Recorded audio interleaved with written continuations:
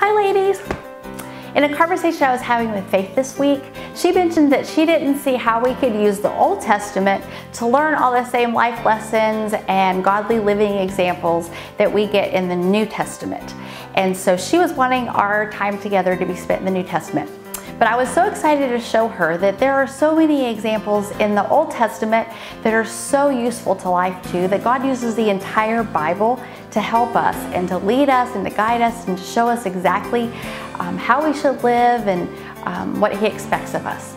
So I was able to tell her one of my favorite stories, which is in Exodus 17, and it really opened her eyes up into how the Old Testament can be used. And so I wanted to share the same thing with y'all this week in hopes that maybe someone out there needed to hear a little bit about this story in the Old Testament about Moses, or maybe you just need a reminder to go further back in your Bible and do a little reading back there, because God has some valuable things to tell us back in the Old Testament too.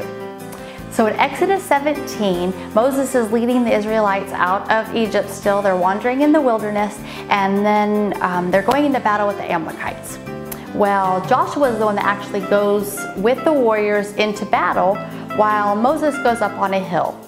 And so you hear Moses tell them that as long as he's got the staff in his hand and his hands raised up, the Israelites will be winning the battle. But as soon as he lowers his hands, or he doesn't have the staff in his hands, then the Amalekites will win. Well, I don't know about y'all, but I would get exhausted pretty quickly, even without a staff in my hands. That's a long time to just hold up your hands as the hours are ticking by and the battle is going on. Well, obviously, Moses starts getting weary and he drops his hands, and you see the Amalekites start to win the battle. Well, thank God he had two people up on that hill with him, his brother Aaron and his friend Hur. Well, they came up with an idea, and they went and got a really big stone and they put it down for him so he could sit on it. And then when he sat, they each took one side and they each took one arm, and they held up his arms for him. And this goes on all day until sunset, is what the Bible says. And the Israelites finally win the whole battle, and it's all over with. And thankfully he was able to have his hands in the air all day because he had two loyal friends that were willing to stick by his side all day long and hold his hands up for him. So as I was sharing the story with Faith, her eyes were really opened up to how this can be used in everyday life now, especially for her. She's in middle school, but really for any of us, especially as women, how important it is to have people by your side. They're going to stick there no matter how long it takes.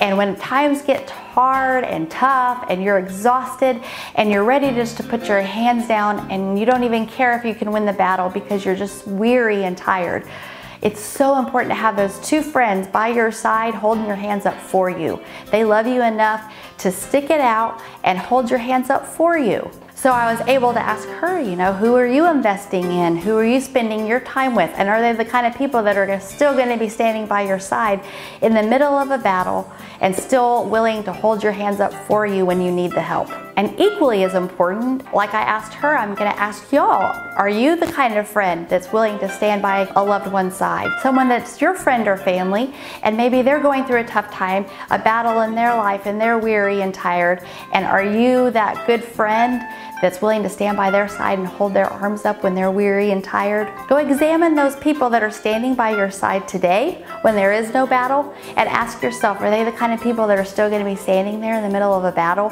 when you're needing your hands raised and you're too weary to do it yourself, and you're beat down and tired and exhausted, but you know that those hands need to be raised or else the battle can't be won? But you've got friends by your side that's going to hold your arms up for you, because those are the kind of people that you want to be investing in. And likewise, examine your life and ask yourself, are you that kind of friend? And no matter how tired you get, no matter how tired they get, you don't leave their side and you're going to keep their hands raised for them because you want them to see the battle won. I encourage y'all to go check out Exodus 17 for yourself and read the whole story. It's just a great reminder of who you want standing by your side and how they can be helpful to you no matter what. Y'all have a great week. Know that we love you and we're praying for you. Appreciate y'all. Love you. Bye.